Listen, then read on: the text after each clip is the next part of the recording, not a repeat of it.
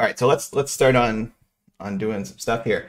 I'm going to open up. So this is the endogenous growth slides.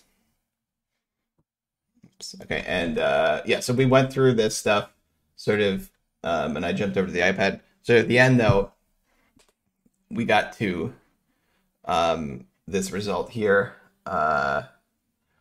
Wonder. So is when for the slides here, is this blurry in the same way that the other stuff is blurry? It's just sort of like less of a problem in this case.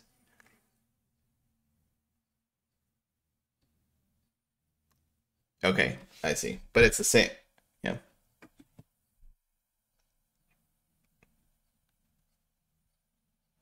Okay. Okay. I see.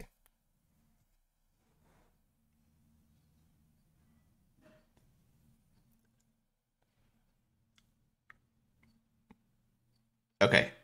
So you can read like the math stuff, you can read that for the most part. Yeah. Okay. Okay. People are good in general with the math, like reading the small math stuff. Good. All right. Cool. All right. Okay. Yeah, I guess it's just one of those things with the algorithms. Okay. All right. So then I'll keep it like this, but if it changes, just let me know. Okay. So we got the singularity result. Okay. Really more of a curiosity when phi, so just to jump back real quick. Okay. So the foundation here is this production function for ideas, right? Tells you got a certain number of ideas or technology or whatever. A today, you put in researchers, you have these parameters, and that spits out new ideas. Okay, so that's it. And then we're just sort of thinking about the implications of that relatively simple assumption. Okay. And then, essentially, when you think about it in growth rate terms, you have a balance of forces between the number of researchers you're putting in and how much more difficult new ideas are getting to produce because you've already produced old existing ideas. Okay, so it's really just the balance of forces for those two. And that yields a specific growth rate wherein the numerator, which is growing at sort of a fixed rate, is growing at the same rate as the denominator, which is what we're trying to figure out the rate of. Okay, so that's what gives you this result here, that G is just equal to some. If you have a researchers growing a population as well, which they kind of are, okay, then you get this constant growth rate. Okay. And it's a constant growth rate that's not a function of the number of, it's not a function of the fraction of researchers, S, that you're using, which was surprising to people. Okay. So that's only for phi less than 1. Okay. And then phi equals 1. Okay. That's the knife edge case. All right. And you get a growth rate that actually is a function of S. Okay. But you also get that any type of population growth would induce accelerating growth, which is sort of problematic. Okay. And then when you go to the phi greater than 1 world, then things get really wild. You get the singularity, infinite growth in finite time. And I think, yeah, so last time I said infinite growth in finite time means infinite output. That might not technically be true. It's true in this case, but it's one of those things where if you integrate 1 over x squared up to like 0, that's still, or wait, no. If you integrate if you integrate 1 over x squared to 0, or no, sorry, 1 over x or something like that, then you can get like a finite result. So yeah, so 1 over x gives you log, which is infinite, but then anything, 1 over x squared rate would give you a finite result. Yeah, okay. So then depending on that exponential, you could get something where you have, an infinite, an integral where the integrand is going to infinity, but the integral itself is still finite. So now that's the general statement doesn't hold, but in this case, if you do integrate it, because you basically have the last equation here, the growth rate is equal to this function, which is asymptoting up to infinity at time t of like 1 over g0, 1 over phi minus 1, where that numerator term hits 0. Okay, so you're asymptoting. Now you can, g is a dot over a, right? So you could actually solve that and show like I can just do it here. So you can this is, that's that exact equation that we just derived.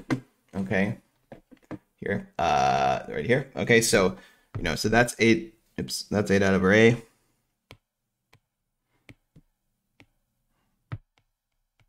Right, that's just G here is 8 out of array. Okay, so then this would be something like this. Okay, so just sort of repeating it. But then we also know that this is d log of a dt. Okay, so we can actually just integrate both sides with respect to t, right? So then we'll get the log of a of t is there's going to be an initial condition, but we can get the log of a of t. Move this up a little bit here. Is going to be something like a log. Okay, so we're going to get like something like g0 over 1 minus 5 times g0, which is actually going to cancel.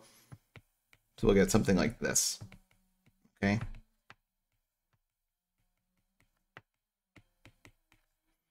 But evaluated from 0 to t star. Okay, so you'll still and there's a minus sign there. So you'll still get an infinite answer, because at 0 that evaluates to 0. Okay, but then at t star is where that numerator term, which is just what we have in here, hits 0. That log is going to go minus infinity. With the minus sign, it's plus infinity. Okay, so this is still infinite. Okay, so, and since log of a is infinite, that means a is infinite. Okay, so you can show analytically that it does indeed. It's not just sort of like a blip. It actually is leading to infinite output. So probably not going to happen, right? Because other things will break down. Right? The assumptions will break down if you push them too far. All right, so okay, so that's really more of a curiosity, though.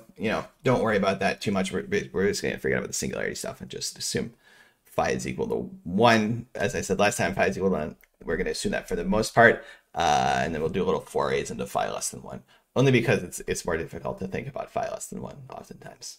Okay. All right. So now we're going to go fully endogenous. Hold on. All right. So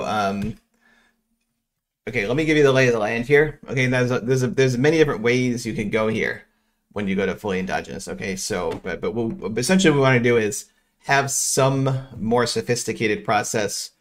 That 8 out equation is probably still roughly going to hold, at least in the aggregate. Okay, but we want to have some sophisticated process for how R is being chosen, the number of researchers. Okay, just like we did with Romer to endogenize S. We want to endogenize this other thing, which I'm also calling S, I guess. We want to endogenize that research share. Okay, so we're going to do that. All right, and so then we need to think about, well, why? What's the unit of research? What's the unit of technology?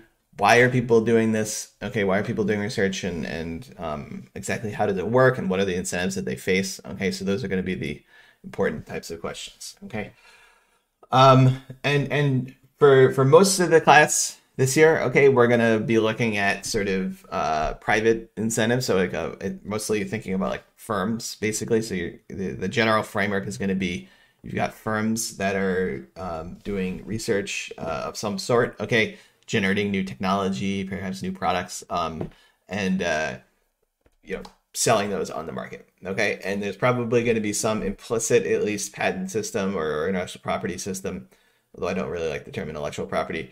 There's got to be some system by which they can, achieve at least a short-term monopoly, okay, meaning short-term profits from those ideas, because, general ideas are often easy to replicate, or they're easy for other people to adopt once you come up with them and publicize them. So, you may need or may want some type of short-term protection for that. Okay, so that would be like a patent system.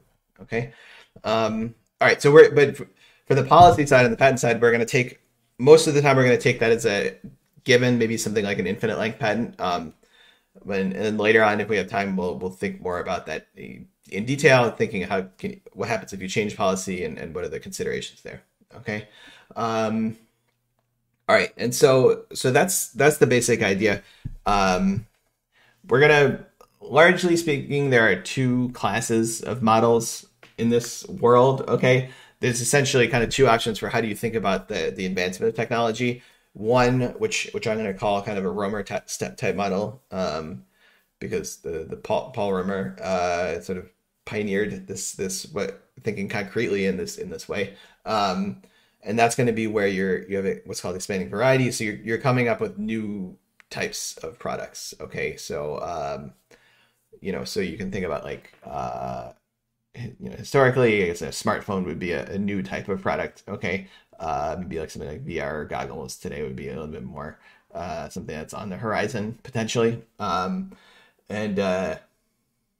yeah, so you can think about it like that. You can also think about it in other. So I'm gonna mostly talk about things as like product lines, but you can think about it as any kind of idea space sort of thing. You can think about it as content, like songs or movies or things like that.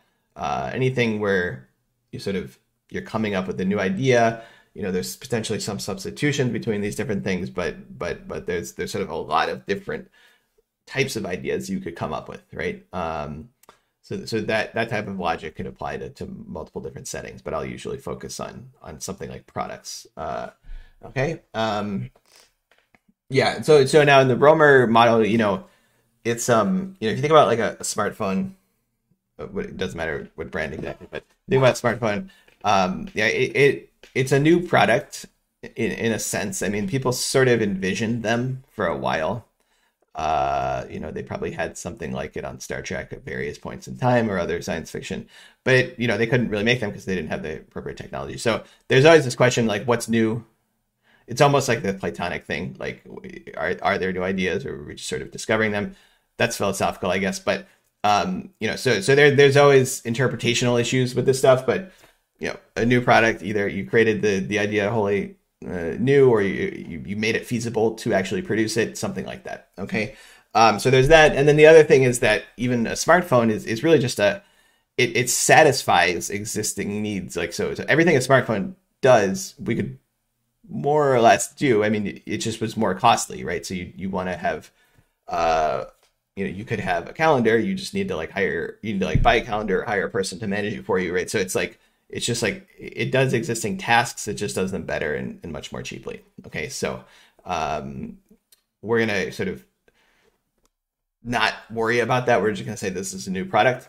Okay, and that's that. Okay, you can kind of break it down and think about things more in like a task or a service-based framework, but that kind of gets needlessly complicated, I would say. All right, so that's Romer. That's creating new products. Okay, and then the other option is, well, okay, we're going to have the same products basically, but we're just going to make them cheaper or better in some way. Okay, and actually that kind of relates to the thing with the smartphone. So it's like we're gonna be doing the same things but much more cheaply. Okay, so here it would be like more production techniques. How do you make semiconductor manufacturing cheaper? How do you or how do you make an equivalent speed microprocessor for less money or something like that? Okay, so that's called quality ladder. Okay, sometimes I call that Schumpeterian. Okay, model after Joseph Schumpeter, who's a guy. I don't know. Romer is like a real modern person who's alive and on Twitter, and also got a Nobel Prize. Paul Romer's also been really into like COVID and like testing and stuff like that. So lately, and then Schumpeter, not with us anymore. He's like a couple hundred years. He's probably like 100 plus years ago. So he's more of a historical figure. Okay, but he's pretty influential as an economist. Although I think he probably wasn't called an economist. He was probably called something else, like a political economist. But the same thing that we do. Okay, but the basic idea is, because you're making better versions of existing products, that induces a little bit more of a competitive edge to things, right? So now I come up with let's say that one of you comes up with a better version of a product. Okay, you're gonna displace the incumbent that's producing that product currently, right? So that's good for you, bad for them. Okay, it's gonna there's that's okay, and so Schumpeter, he has this I think well-known phrase, creative destruction, that he coined for that. Okay, so you're creating a new idea, but you're also destroying old value, or you're at least sort of displacing it. Okay, and if you think about, it's not just an entrepreneur, it's like the firm, it's the people that work there. So there's potential for pretty large disruption. Okay, so yeah, I guess people call it disruption nowadays, right? So so that's the quality ladder. Okay, so if there's more of a competition kind of thing. Okay, and actually you can get scope in either of these models actually for inefficiencies. Okay, so I didn't really say it that much, but with Ramsey, basically everything we did was efficient. There are certain forays we made. For instance, the climate model would probably lead to inefficient outcomes in a laissez-faire setting. But for the most part, things were kind of efficient because there were no externalities. Okay, here we are going to have externalities and the potential for inefficiency. So if you think about in the Schumpeterian model, it's like, you're the new producer. You don't really care in some sense about the old producer that you've displaced. Okay, so you might think there's a little bit of an efficiency there. You're not internalizing that. Okay, so that's fun. I think, I don't know, it gets kind of boring when everything you write down is efficient. So it's going to be cool to have some inefficient models, although obviously efficiency is good. Just looking out in the world, there do appear to be some inefficiencies that we probably want to capture. Okay. All right. So that's, and then, okay. So the Schumpeter is, I don't know, I find it fascinating, the dynamics and the different ways you can think about it, and how it sort of opens up scope for policy and things like that. If you think about just to like contrast Romer versus Schumpeter, so there is still a competitive notion in Romer, okay, because the way we're going to be thinking about these products is we're going to have a continuum of products, okay, and I'll get into more details in a minute, and they're going to be substitutable still. Not perfectly, but they're going to be partially substitutable. Okay, so it is the case that if you come up with a new product, you're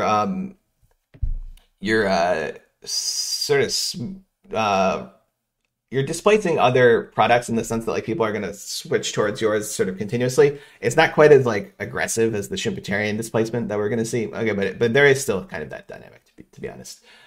So if you think about the smartphone example, you're displacing, services, like you're displacing secretaries, you're displacing those paper calendars that people would buy, like you're displacing maps and things like that. So it's still happening. It's just kind of more spread out, I guess, in the Romer world. Okay, but it's still a dynamic. Okay. Yeah. Okay. So that's, yeah. So those are the two we'll look at now. There's a bunch of different types of models you can write down here. I don't want to go over, I can't go over all of them. I don't want to, because I'm just going to give you these sort of two classes that I think is the most important. In the textbook in Econ, he has this lab equipment model. He calls it a lab equipment model. I don't, it's okay. It's good because it actually gives you a really simple, and it's very simple to derive the outcome of the model relatively. But I don't know. It doesn't seem very realistic to me. It goes a bit too far in the making certain assumptions to induce simple outcomes. Okay, so we're still going to be able to solve these models. They're a little bit trickier, but we're still going to be able to solve them in closed form. So it'll be fine. Okay, so that's that. All right, the goods aggregator. I put in a little alligator emoji because that's what I think of when I think of an aggregator. If you want to think of that, then you should. Okay, and there's so much variation in because like these emojis, like the font they use, it'll look different. Like you're seeing this one, but if you look at your phone, there'll be a different one. So I encourage you to explore all the various different types of alligator emojis that show up. Okay. Okay, so the goods aggregator. I might actually be jumping the gun here with going into the algebraic forms here, but I actually, what I want to do is I'm going to give you like a model, graphical bubble form model overview, how like what's going on in total, and then I'll jump back to this stuff with the goods aggregator. Okay, so let's go to the iPad. Okay, so this is a semi-abstract description of how an endogenous growth model works. Okay. It sort of will, yeah. I mean, this will encompass both the Schumpeterian and the Romer style models. Okay. So, but okay. So models, I guess. Here's the basic idea. Okay. So we got. Think about the core is semi-endogenous. Okay, so we have like technology. Okay, so generally before we were calling that A. Okay, so I'll turn that into a box. Okay, so what's going to happen is so in this case, so technology is basically going to lead. Okay, and this is actually kind of where that goods aggregator is going to be important. It's going to lead. So this what is technology in these cases? Technology is sort of like what are kind of the products that are out there. Today, what are the set of products that have been thought up, both in terms of the product itself and also how the process for producing it. Okay, so that's technology. That's going to lead to some sort of like product market outcome. Okay. All right, so that's going to lead to some product market outcome, right? Which means, what does that mean? So it's like, it means that, imagine each good was produced by a single firm, by a little monopolist, okay? And each individual good was produced by one firm. The product market outcome is going to be like their profits, or how much they produce, what price they charge, and hence what their input costs are and what profits they get, okay? But the profits in some sense are the main variable of interest, okay? Because those are going to determine incentives, okay? So that's the state of technology will basically determine a product market outcome. There's a lot going on in this arrow, okay? But that's what's going to determine the product market outcomes. Of course, other stuff influences it, but for our purposes, we're interested in this technology to product market. So the idea is, for instance, we're going to see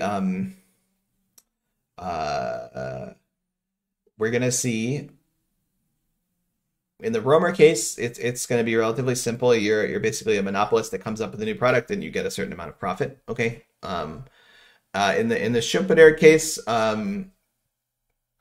it's a little bit more complicated because, maybe I make this product, okay, and I'm like reasonably good at producing it, but then, you might come along and improve that process and make it for less money. Okay, in which case you would displace me. Okay. But I'm still kind of a competitor, right? So if you only do it like 1% better, you're not going to be able to charge that much money for it because I'm going to be right behind you doing almost Bertrand competition, right? So if you try and charge an exorbitant amount, then people will just switch back to the existing, the old person who's only a little bit worse. Okay, so so the technological space there, you can see how it determines how much profit you can make. If you made something that's just far and away amazingly cheaper, you can charge a lot of money because you don't have much competition. So that's how sort of one instance where technology influences in a real concrete way the product market outcome, and in particular the profits that a firm can get. Okay. All right. So then the firms, they're getting some profits that are a result of the product market outcome. Then they're going to do some innovation. Okay. So let's call it research and development, or whatever, R&D. Or sometimes I'll call it innovation. Okay. So, all right. So that in this, and what that means is, okay, it's profitable to produce these goods, okay, and sell them, depending to a varying extent, depending on technology. That means that coming up with a new type of good, doing research and coming up with a new type of good generates some stream of profits. Okay, so you can also think about like a present value of the whole stream of profits. Okay, so that's like, also you can think about the present value of that profit. Okay, so those are the incentives. The incentives for doing research are you come up with a new product, you're successful, you start selling, you make a certain profits, and that has a certain present value. Okay, that's going to be your benefit from doing research. There's some costs you have to pay your researchers and buy equipment, whatever. Okay, but that's going to inform some research and development decision. Okay, And that is then going to feed back into technology, okay? Because that is technology. Successful research and development creates new products, which is technology, okay? Or it makes things cheaper, which is technology, okay? So, okay, and then also, there could also be spillovers. It may be that if I develop a certain product that makes it easier for you to develop a different type of product down the line, or you use it as an input. So it's not just within your own firm and your own self, but there could be spillovers, okay, which are going to induce potential inefficiencies as well, okay, because they're not necessarily internalized, okay. But this is the cycle, technology, product market, R&D decision, back to technology, and just iterate, okay. So that's going to be the cycle for almost any type of endogenous growth model that we're going to entertain, okay. All right, so now let's see. Okay, so yeah, and so in our world, that's general. Okay, so in our world, what are the main players going to be? Well, we're going to have total output. Okay, I'm just going to, usually I'll call total output Y. We're going to be in a fixed set population world now because of that. We're going to be in the knife edge case, more or less, you'll see. And so I'm going to shut down population growth, because otherwise things would get wacky. All right, so n equals 0. Okay, and then just like, L is going to be 1. Okay. We're going to have some researchers. This is a fraction or a total mass of people. Okay, so there's one. The population is 1, so it's a fraction. Okay. We're going to have some producers. This is capital P. I'm going to try and differentiate. This is, okay, so it's not a price, it's capital P. All right. And then, it's going to be the case that 1 equals P plus R is equal to 1. Okay. So there's either you're a producer or researcher. Okay. And that's at the highest level, that is the decision, that the most important decision you're making is how many researchers are there, because how many researchers are there influences the path of technology and growth and product market outcomes. And then how many producers also influences product market outcomes, because if you have fewer producers, products are more expensive in some sense to produce, or you're producing less of them, basically. So the trade-off really is it's a intertemporal trade-off of producing today versus having people be researchers and potentially making more output in the future. Okay, so it's a simple, not simple, but it's a complicated intertemporal trade-off. Okay. Okay, so then, yeah, and in terms of the product markets, okay, basically, we're gonna have that Y. Okay, this is like how they draw in game theory, right? That Y is going to be produced from a continuum, like in this case, 0 to n, and n is the total number of products of intermediate goods. Okay, so these intermediate goods are like specific product lines, specific products, okay, produced by individual firms, okay, and then they're going to get all aggregated together. That's a goods aggregator, okay. So so that's going to produce output, okay. Research is going to add on, research is going to be like n dot. It's going to be the generation of new products. Okay, that's going to be the output of research, successful research. Okay, so R is going to map into n dot. That's going to be our production function for ideas. You hire researchers, hopefully they come up with new products. Okay, so you're getting more products. Now the idea is, okay, so we have a fixed population though, right? So we only have a certain amount of, the most we can do is put everyone into production in terms of output, right? So we really are relying on technology to improve. Okay, and so basically this expansion of the number of products is what's going to be driving technology. Okay, we're gonna have only a fixed amount of people, but we're gonna get more and more products, and that's actually gonna drive this growth in output. Okay, so it seems well. Actually, now that I think about it, it seems kind of weird. I mean, it's like we're not, it's not like we're doing more with less. Okay, we kind of are. Okay, but it's not like we're producing these goods more cheaply.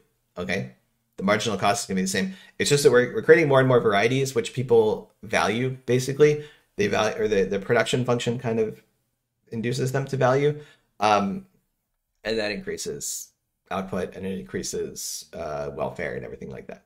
Okay, so so that's this the love of variety. Okay, so people like variety. They like new types of goods, and that continues ad infinitum. Okay, so that's sort of how the Romer model works. Okay, so let's at this point we want to be a little bit more specific. Okay, so I'm gonna start going through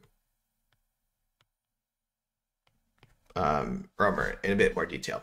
Okay, so all right, so that goods aggregator. Okay, that now let's talk about that. So what we're gonna do is I'm gonna write down the goods aggregator. We'll talk about it. Um, we'll think about how the product market works and kind of start going down the line of thinking of what is going to be the product market outcome. Okay, so all right, so that goods aggregator is going to look like this. All right, so you're gonna have some integral over all your current products. Okay, and so the exponents are a little bit funky. Okay, but you can see it's basically CES. Okay, this is basically CES, but it's over a continuum. It's constant returns to scale, right? If you double each yi, it's going to factor through because the exponents are inverses of one another. That's going to factor through as a doubling of total output. Okay. Yeah, but increasing. Well, okay. So this is okay. We'll go into more detail on this, but if you want to think about how does this Romer model generate growth? Okay, the thing about you have a fixed number of workers as n is growing. Okay, and actually the outcome is I can just tell it to you now, and then we can talk about how it arises. You have a fixed number of workers p. Okay, and the way and I guess I didn't say this. The way the production function for those little yi's is actually going to be very, very simple. The simplest possible production function you could ever imagine, which is that you put in one worker and you get out one yi. Okay, so it's just marginal cost of one worker, which they'll have a wage, so marginal cost will be w. Okay, but you put in one worker, you get out one unit of yi, regardless of which I you're talking about. So there's a continuum of i's, remember, but they're all kind of identical, right? They go into the production function in the same way, and they're produced at marginal cost in terms of labor of 1. Okay. So just very simple. Okay. So how is it going to play out? So I'll peel the symmetry and then sort of show you that it holds up. If these products are all identical, everything's symmetric, things are nice and concave, it turns out in certain ways. Okay. Which means that the outcome is going to be symmetric. The outcome is going to be the same for every I. Okay, which in particular means that if we have a total amount of production labor P, then each Li should just be P over N, right? So you have a total amount of production labor P, you have N product lines, so you're going to split them evenly in a symmetric outcome. Okay, and then this yi, our production function, also tells us that that's equal to yi. Okay, so you have this production, you're just splitting it between all your product lines evenly due to symmetry. Okay. Okay, so then what does that imply? Well, we can actually plug that into, I'm going to draw a real arrow here. We can plug that into our goods aggregator right up above, right? And see what that implies, okay? Now, you might think that it implies that y itself is equal to p over n, but you need to remember about the integral, okay? So, yeah, so what's y going to be? So I'll just write it out in great detail. So if we just plug it in, we get this. Okay. Right.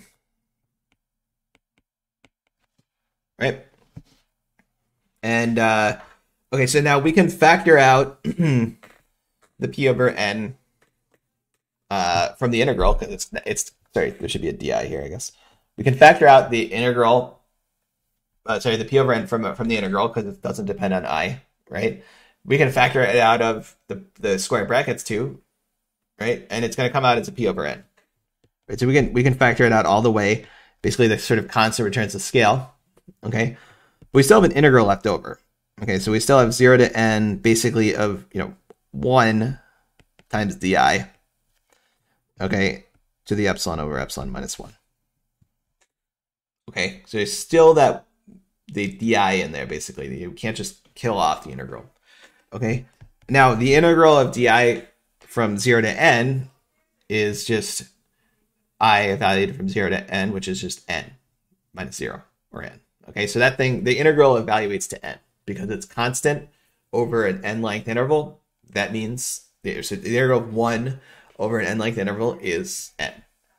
Okay, so it's going to be now p over n times n, and then that's still raised to the epsilon over epsilon minus 1. Okay, and then the last thing we need to do is just combine those n exponents. So it's epsilon over epsilon minus 1, which it turns out is, if you do if you combine the fractions, you get 1 over epsilon minus 1. Okay, so it's actually not so bad. Okay, all right, so that's your, all right, remember this is y. So this is what we get for total output. Okay, that's a p times n to the 1 over epsilon minus 1. Okay, so yeah, all right, so that means that total output is, it's increasing in p, right? So if you put in more production, you get more output. That makes sense. It's sort of constant returns to scale, okay? And it's linear for that reason, okay? But p can be at most 1, so that's not going to give you any sort of growth. Now n, it's also increasing in n, or it's modulated by that 1 over epsilon minus 1 exponent, but it's increasing in n. And so if n is growing without bound, it's growing continually coming up with new products. Let's say at a constant growth rate, so exponentially, you're going to generate continual growth in output too. Okay, because this production function, this goods aggregator, is set up in such a way that new products are always valued. People just love getting new types of products. Okay, then it'll give that to you. Okay, so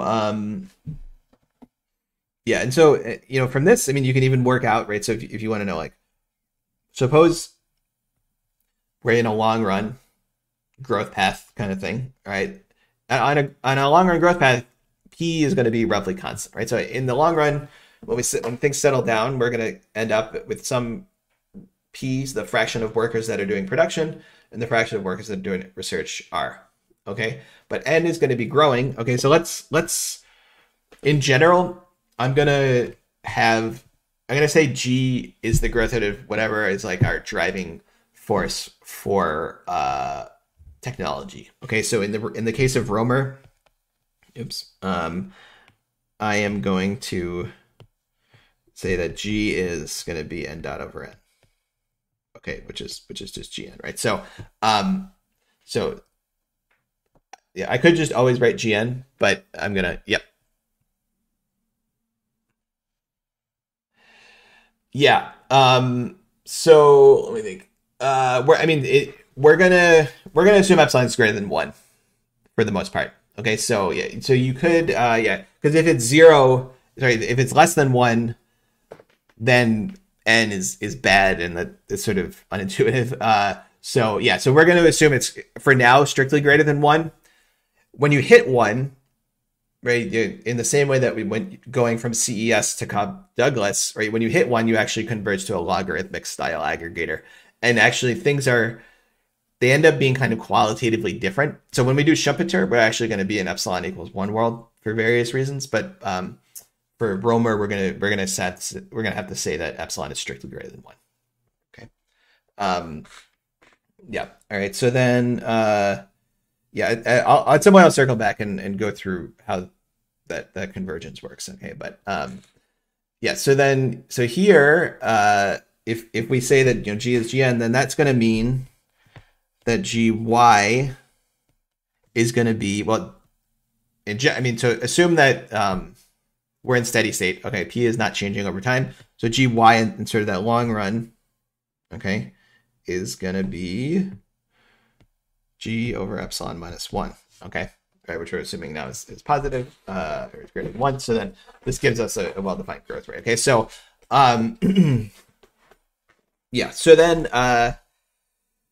okay, so now I guess it all sort of makes sense. Like, so people like variety, and we've constructed it in such a way that continual growth and continual creation of new products, actually they keep liking it. Okay, so that's an assumption, right? So you might think that people are like, yeah, it's good to have new products, but like, frankly, I'm happy with what I have now. Like, I'm good. All right, I don't need a automated juicing machine or something like that. Okay, so maybe, yeah. So we are assuming that in a certain sense that people just will keep adopting new products and they keep enjoying them. Okay, and that firms or researchers will be able to continually come up with new ones, right? So, but if you buy that, this is what you get. Okay, so and we can think a little bit about what's the intuition for let's see. So what's the intuition for epsilon? Like in particular, this relationship. So how sort of epsilon controls how good new products are in terms of generating more output growth. Okay, right. So if epsilon is so let's see, let's look at the extremes. So first, let's think about a very large value for epsilon. Okay, so as epsilon goes to infinity, then that goods aggregator at the top actually converges to a linear aggregation, right? That y is just the integral of yi. Okay, because each of, whether it's 1 over or not, it's going to converge to 1. Okay, when epsilon goes to infinity. So that means and then GY is going to be very small. Okay, so we're going to have sort of like minimal gains. And essentially, the idea is that when epsilon is very large and the production function is linear, these goods are highly substitutable, right?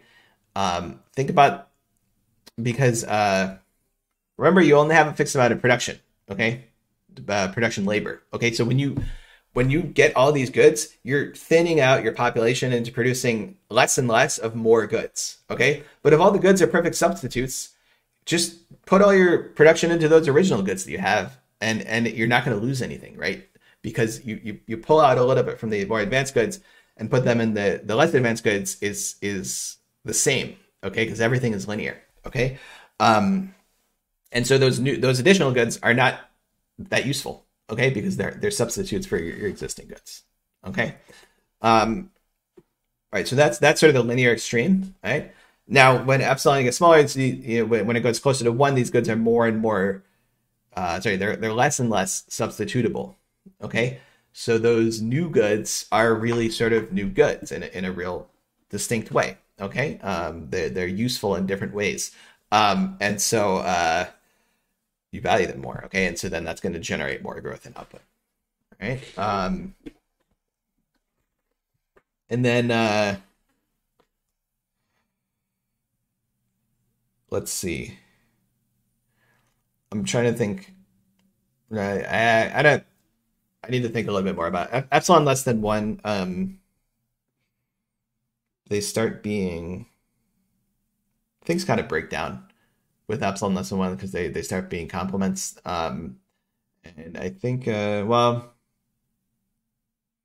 I need to think about exactly why they break down, but they do break down. Okay, so maybe, yeah, I'll think about that, and we can if we have time, go back to the next class. Okay, so but for now we're gonna deal with in the epsilon greater than 1 world, and you get this intuition about substitution. Okay, and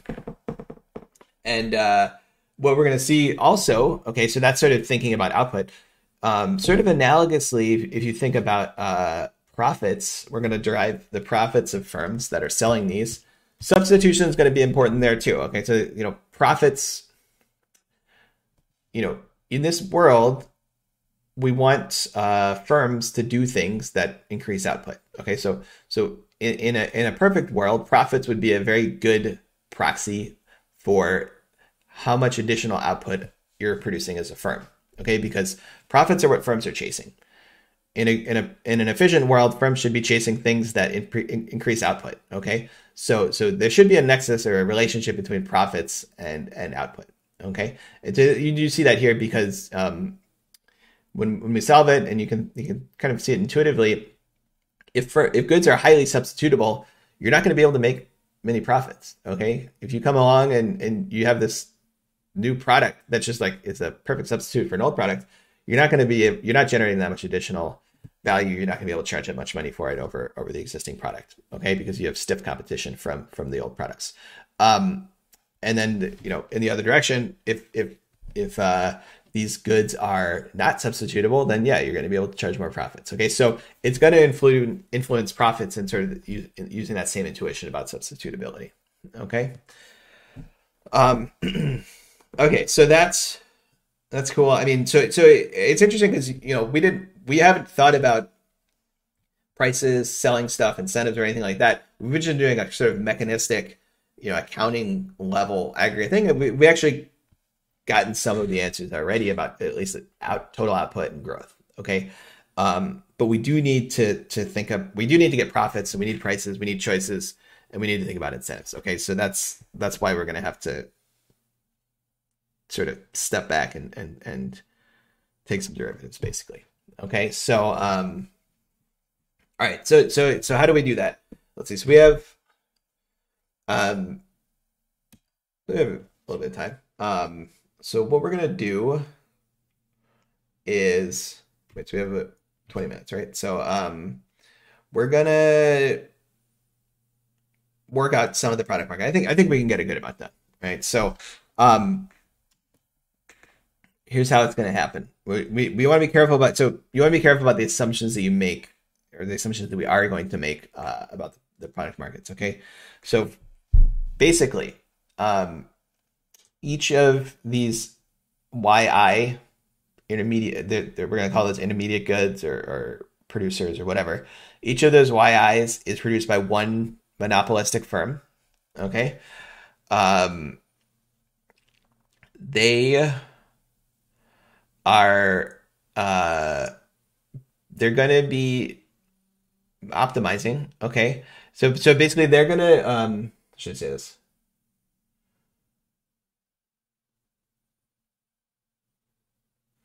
Okay. There's all those firms, okay? They're going to be facing demand functions that we'll see, okay? Then there's the aggregation technology, okay? The thing is that this goods aggregator kind of needs to be operated by someone or something, okay? Maybe it's a firm, for instance, okay? So I don't know, you can think about it like Walmart or a big box store or something like that, right? So they're just aggregating stuff. So what we're going to assume basically is that aggregation step is sort of competitive, okay? That and that firm is going to sort of take prices as given, okay? The prices that are sort of posted by the intermediate firms, and then just choose what to buy optimally and go from there, okay? But that means that if the intermediate firm charges a higher price, the aggregation firms are going to buy less of that, okay? Right? And so then the intermediate firms, knowing that, that's going to influence their decision. Okay, but the critical assumption is basically competitive aggregation, and then monopolistic production of the intermediates, because these intermediates, we're assuming, have patents on their products that last forever in this case. Okay, so all right, so then the way we're going to go through this, okay, is we're going to solve the problem of the aggregator firm first, taking these prices as given, and then we're going to use, that's going to give us a demand function or an inverse demand function, and we're going to use that for the intermediates. Okay, so we're the aggregator firm, and we're taking all these PIs, okay, and what we're going to get is a bunch of YIs and implicitly a Y. Okay, so that's going to be what we're doing. Okay, and if you think about sort of what's the objective of the aggregator firm, okay, well, it's just going to be their revenue, okay, which is going to be what? Well, it's going to be what they produce, okay, which again is just this here. Now you'll notice that I've just put y. Okay. Now in principle, there's a price on this this production with output. We're going to assume that the price of final good y is going to be 1. Okay, so we can always normalize one of the goods and keep everything relative to that. May as well just do the final aggregate good. Okay, so then in general I would put a p in front of that, but we're just going to assume that's 1. Okay. Now you might say, well, there's different time periods.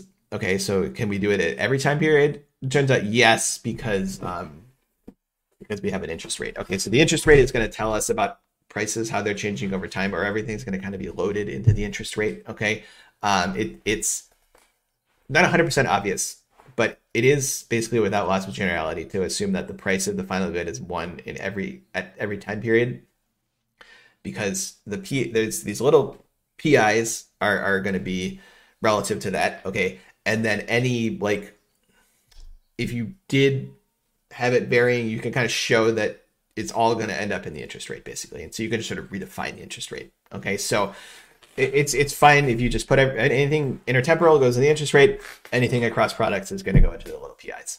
Okay, and so then P is just 1. Okay. All right, so that's Y output, that's their revenue, and then their input costs are, well, they have to actually buy all these products. Okay, and that's a linear process, so it's just the integral from 0 to n of pi yi di, right? You got n different little I product lines. They each have their own price. You're making certain decisions about yi, okay? And you're going to make those optimally in a second. And so that's going to be your total cost. Okay? And you don't have any other, you don't have any other costs associated with this, or they're negligible or something like that. Okay? So, all right, so that's capital. This is capital pi because we're going to have pi I, little pi I later on. So just this is capital pi. That's total profits. That's going to be 0 if things are competitive, and they are. Right? Okay. So now, how do we solve this problem? Okay, we want them to choose yi optimally given pi. So we're going to take a derivative. Okay. Now it's a little weird. Okay, because the max is over a continuum of yi's. Right? We have from 0 to n, these continuum of yi's.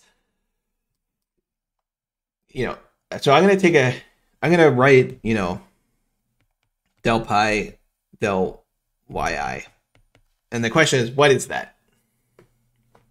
For a specific yi, technically it's 0. Right? These are infinitesimally small in the grand scheme of things for a given I, right? So technically it's 0, okay? But you can kind of write it out as if it wasn't 0, right? You can take a derivative of these expressions with respect to yi, okay? And you'll get something, and it turns out that will be basically the right thing, okay? So what I'm saying is, imagine I had an optimal plan where I was choosing yi optimally, and then I came up to you, or let's say you had the plan, and I came up to you, jokester that I am, and I said, for good I equals 0.378, I want you to set y to 1 trillion. I'm like, okay, that's not going to affect pi at all because it's infinitesimally small. Okay, so so because of the continuum, you can joke around for a measure 0 set of i's, and that's fine. Let's just assume that you don't do that. Okay, that not only do you do this optimally generically, but you just do it for every single i. Okay, because it's just easier that way. All right. So that's a sort of caveat about the continuum here. But once you get beyond that, then it really is just for each individual yi, you're sort of behaving optimally. Okay, for that yi, and you're kind of acting as if it wasn't infinitesimal in some sense. Okay, so what do we get? So we want to take this derivative sort of just as it looks. Okay, so this CES thing, it's a little complicated, but it's not the worst. Okay, so you're going to get the exponent, bring that down, and then you're going to get the whole thing again. The integral from 0 to n Okay. And now we have to decrement this by 1. Okay, so with these we're gonna end up seeing fractions like this a lot. And you're just like, at some point you're just gonna be able to say, oh, I know that if I have epsilon over epsilon minus 1 and I subtract 1, that gives me 1 over epsilon minus 1. Okay, because if you combine the fractions and then work it out, it works out that way. You're subtracting epsilon minus 1 from the top, so you kill off the epsilon and you get a plus 1. Okay, so if you do this enough, it'll just become second nature. Okay, but when you subtract 1 from this exponent up here, you're just going to get 1 over epsilon minus 1. Okay, so that's the first step. Okay, so we're not done though, because we got the chain rule to worry about. The chain rule, what's inside, okay, is going to give us an epsilon minus 1 over epsilon, which notably will cancel the previous one. And then we're going to get yi, turns going to be minus 1 over epsilon, because this, this thing here is really, if you divide through, it's 1 minus 1 over epsilon. So then when you take derivative, you're still left with that minus 1 over epsilon. Okay, so we got that. And that's it for that first term. Okay, and it's going to simplify substantially. And then the second one, with respect to yi, it's just pi. That's just your marginal cost. Okay, so, and this should be 0. So really, you know, that first thing is the marginal revenue. The second thing is the marginal cost. Marginal revenue equals marginal cost, right? So, okay, but the first thing is going to simplify substantially. So these two, this is a CRS thing, are going to cancel because they're inverses of one another. Okay, the epsilon fractions. That the big thing in brackets. So remember, y, this here is y, that whole thing in brackets. The thing on the second line in brackets is if you think about it, it's actually just y, but without that epsilon, so it's y to the 1 over epsilon, right? So to go from this thing in brackets to this thing in brackets is just a 1 over epsilon power. Okay, so we can substantially simplify that by having y. So there's a lot of stuff inside y, but you know, algebraically that is the case. Okay, and then we have yi to the minus 1 over epsilon. Okay, and then minus pi equals 0. Okay, so you can see things have gotten simpler, and we're going to have some exponents that we can combine too. And so this implies that you know, pi is going to be equal to y over yi, which is 1 over epsilon. Okay, so with pi over, combine the y and yi into one single fraction with that common exponent, 1 over epsilon. Okay, so that is what we get. Now, you know, the original charge was finding yi given pi, right? So this is an inverse demand function. We want a demand function. Okay, so we can solve for yi instead. Okay, so if we solve for yi, well, then we're gonna get basically yi is going to be y times pi to the minus 1 over epsilon. Okay, so you just sort of invert that, solve for yi as a function of pi, and you're going to get, making sure to get your sign and your exponent right, you're going to get yi is y times pi to the minus 1 over epsilon. Okay, and so this is our demand function now, right? This says, you know, given that the aggregation firm is choosing optimally given your posted price, if you're an individual producer of good I, you're going to post some price pi, and then you're going to expect for them to buy yi. Okay, and then once you know that, then you know you can calculate pi times yi. You know your costs, you can calculate everything, and so it's enough for you to figure out your profit and make a decision contingent on that.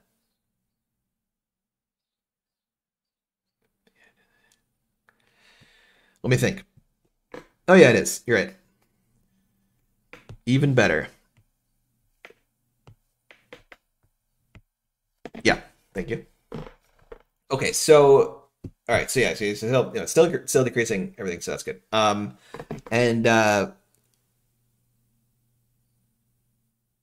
Yeah, and then yeah, so but it's important to have that because that'll influence revenue. Okay, so yeah, so your this is your demand function. We're gonna use this as an input for now the next step down the ladder, which is these intermediate producers. Okay, and yes, we're a little short on time. Okay, so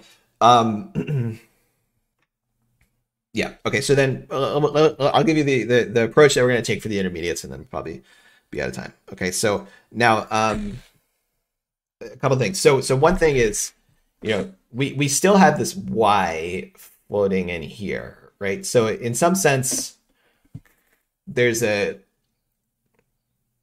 let's see, there's sort of an aggregate dependency, right? So what you choose for your yi depends on the aggregation of what everyone else is choosing for their yi. So there's sort of this consistency thing that needs to be worked out. For now, you know, your infinitesimal is a single I. We're just gonna, so you're not gonna influence I, you're not gonna influence y itself, right? So we're just gonna take y as given for individual i's and go as far as we can, and then later on we'll get some consistency condition to make sure that everything kind of adds up. It's almost like a Nash equilibrium with a continuum of agents thing, but it's going to be simple. It's not, we're not going to get like mixed strategies or anything like that. Okay, so there is a consistency thing lurking in the background, but it's not gonna cause us any issues. It'll be fine. Okay, but also you know, there is an indeterminacy because y is constant returns to scale. That aggregator is constant returns to scale. So if everyone doubles their yi, for some reason they just decide on that, that's going to double y, which means the optimal choice of y is going to double. So it's like there is an overall scale indeterminacy, which we haven't figured out. That's going to come from the labor market, because that'll determine how much we can actually produce. This is telling us sort of a relative thing. Right. Can we?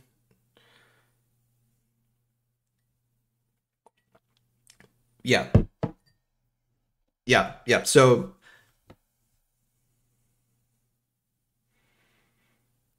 this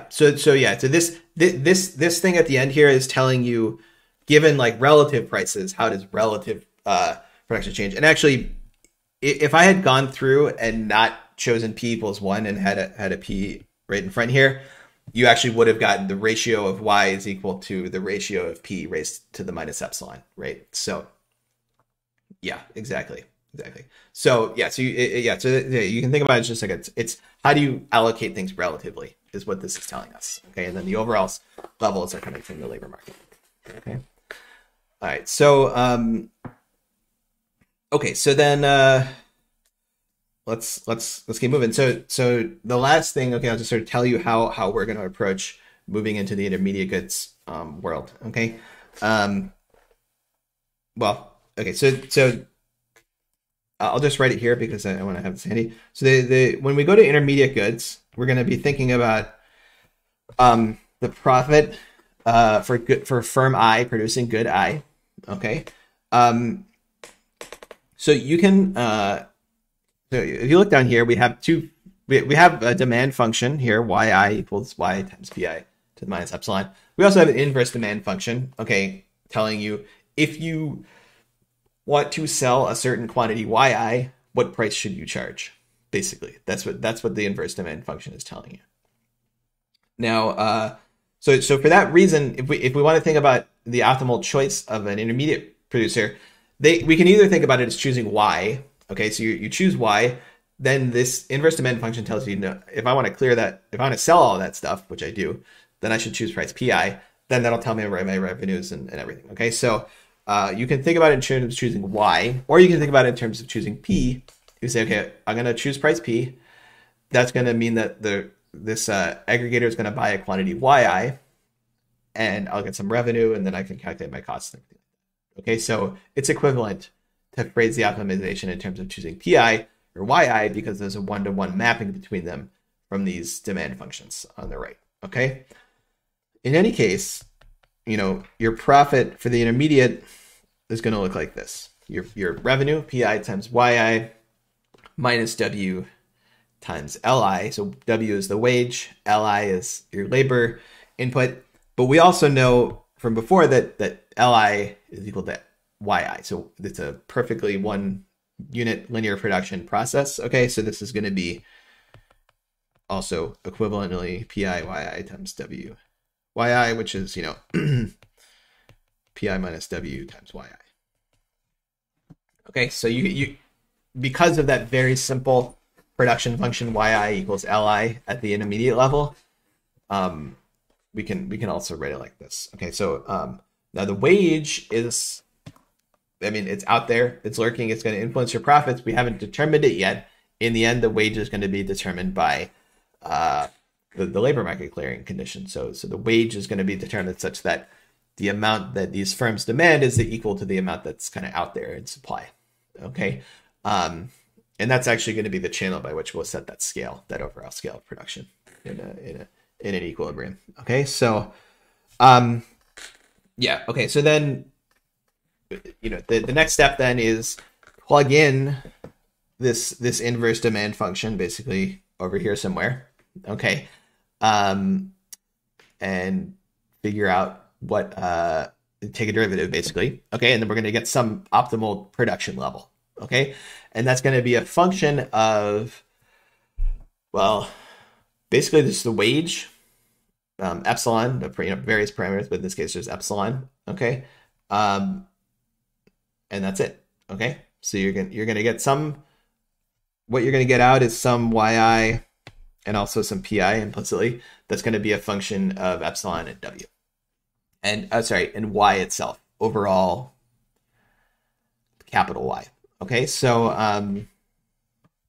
because that shows up in these demand functions here. Okay, so that's what we'll do next time. Okay, and then the only other thing I'll say is you can work through the intuition on these demand functions. Okay, so how does how a substitutable thing different goods are is going to influence how elastic the demand is. Okay, that's right. If things are highly substitutable, demand's going to be very elastic because people are going to jump ship if you raise the price a little bit, right? So you get the same intuition going through these demand and inverse demand functions regarding substitutability. Okay, and then you can even see, this will be kind of relevant later when we do Schumpeterian models, is that when you have epsilon equals 1, okay, and this will probably be the last thing I do today. When you have epsilon equals 1, then you get Yi is equal to Y over Pi, or in other words, Pi Yi is equal to Y. Okay, so I guess I should. So when you have epsilon equal to 1, you get that that revenue is constant. Okay, so that means that regardless of what price you choose, you're going to get the same amount of revenue. Okay, and so that actually, you can see that things kind of break down when you hit epsilon equals 1, because if you think about you're the intermediate producer, regardless of what price you choose, you get the same amount of revenue. Okay, you want to minimize costs. Okay, so you would just set the highest price that you possibly could, sell it to this one, infinitesimally small fraction of consumers who really want that good. Okay, so your costs are going to be practically zero because you're producing practically nothing. You're getting the same revenue as if you would charged a reasonable price.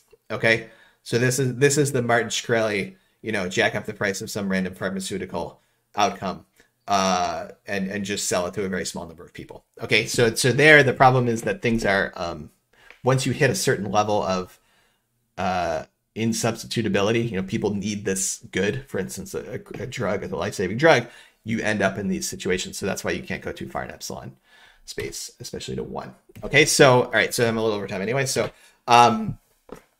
yeah, that's what we'll do next time. We'll solve the intermediates and then sort of hopefully bring in market clearing conditions and go full circle and get their incentives to do research and then a growth rate of technology and hence the economy. Okay, so all right, office hours tonight, cursed office hours. I'm gonna be there. All right. Some things may come up, but I will slay demons to be there. All right. And yeah, so if you got questions, comment down. All right. And otherwise, I'll see you next week.